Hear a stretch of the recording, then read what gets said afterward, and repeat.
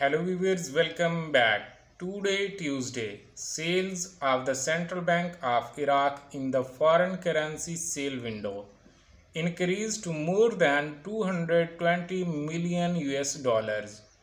The central bank's website published a schedule of its US dollar sales, and Al-Iqtisad news agency reviewed it as it included the participation of 43 banks and 29 exchange companies and covered external transfer request of 170.5 million US dollar, while cash requests amounted to 49.4 million US dollar.